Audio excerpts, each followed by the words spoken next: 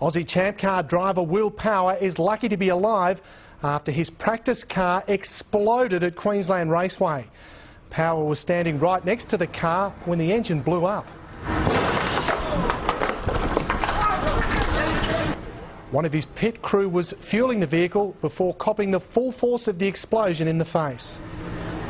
It's unusual for it to actually blow up like it did there, for the fuel cell to actually pop. So, you know, I've never seen that in any of the racing I've done. The mechanic is recovering in Ipswich Hospital.